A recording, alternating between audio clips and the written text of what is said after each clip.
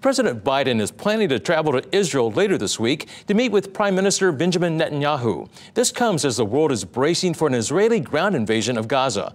ABC's Melissa Adan has the latest.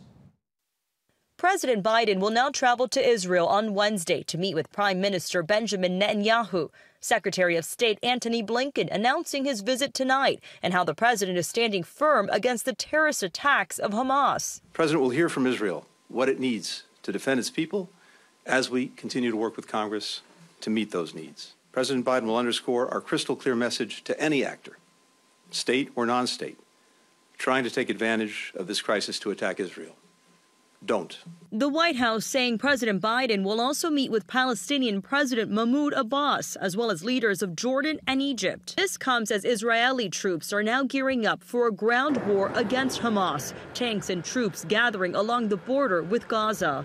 Is Israel ready to go right now, or are they just waiting for the order? We're ready.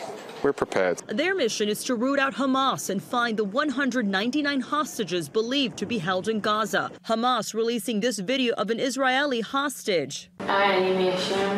The undated video shows 21-year-old Mia Shem saying, "I just ask that you'll bring me home as soon as possible to my family." Her family giving us permission to show these images. Heavy Israeli bombardment of the Gaza Strip have continued in retaliation for the Hamas terrorist attack on October 7th. A surgeon from Doctors Without Borders describing an apocalyptic scene. It's absolutely horrendous. The bodies are stacked up.